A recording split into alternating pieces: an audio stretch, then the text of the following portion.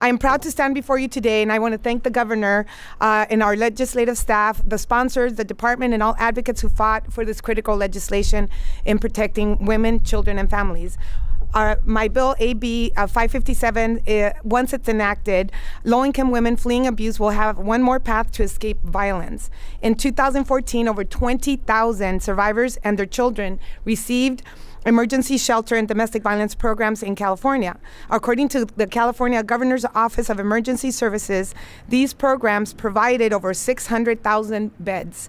Still, far too many families with children remain on a wait list for a bed at a domestic violence shelter, simply because the need is greater than the available shelter space.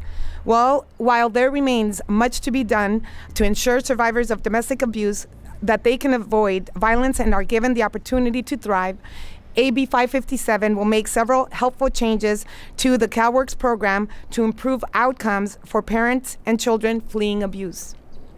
Most significantly, AB 557 will require that temporary hotel vouchers be provided to applicants fleeing abuse, and that each applicant and recipient who is a survivor of domestic violence be provided with information about available services. AB 557 also requires that we start tracking the important information about applicants who have experienced domestic abuse. As chairwoman of the Assembly Human Services Committee, I am committed to continuing this work so that one day we can say that no Californian will be forced to endure abuse because they cannot afford to escape it. AB 557 will not only help people escape abuse in the months and years to come, but it also sets the stage for this ongoing work.